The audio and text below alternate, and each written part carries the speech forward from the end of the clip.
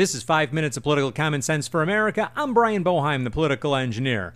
And in this segment, I've got to ask the question, is President Obama an economic idiot? Does he not know the difference between demand-side and supply-side economics? Does he know the difference between trickle up and trickle down? I don't think he understands any of it.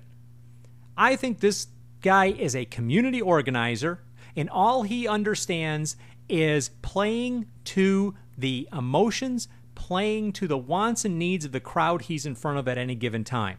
I don't think he understands a moment of the economic issue that's in front of us. And this was obvious in his demonstration on Labor Day when he all of a sudden flips on a dime and offers up corporations and businesses huge tax incentives. Now, along with that, he throws out a humongous $100 million bill to rebuild the roads and bridges in this country. Where is this money coming from?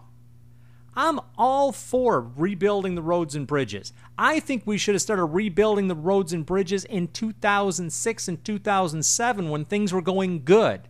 That's when you make the change. When you've got the money, you're flush, things are going, that's when you rebuild. That's when you add on. You don't wait until you're broke. So what is he thinking here? What is he trying to achieve? It's simple. This is a political maneuver because he doesn't get to make this decision.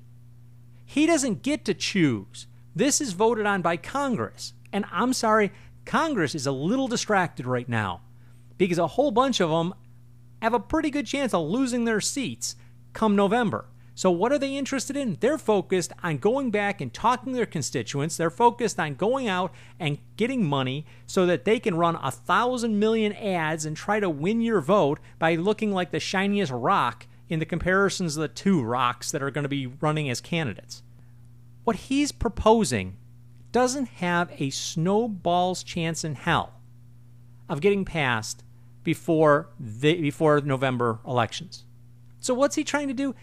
He's just trying to throw smoke in the wind to cloud our view and the reality that every economic maneuver that the Democratic Party has done, every economic maneuver that this administration has done has failed.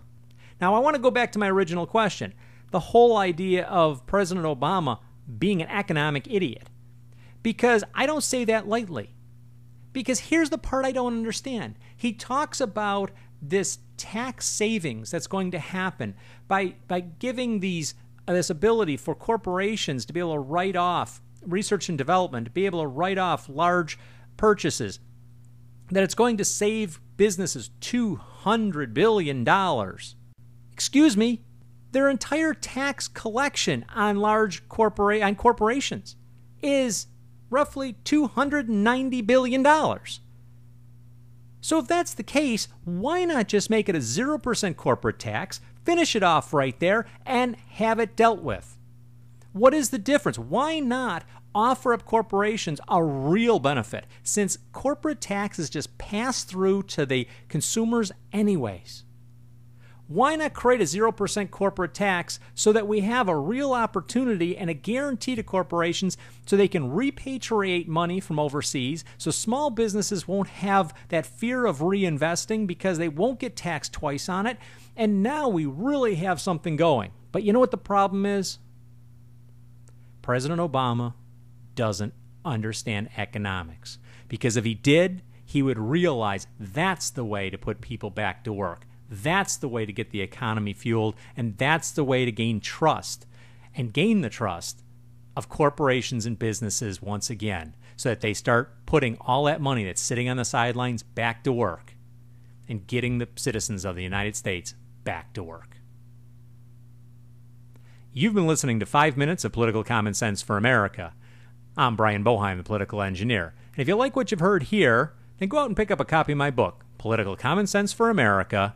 You can find it at Amazon.com. Until next time, be safe out there.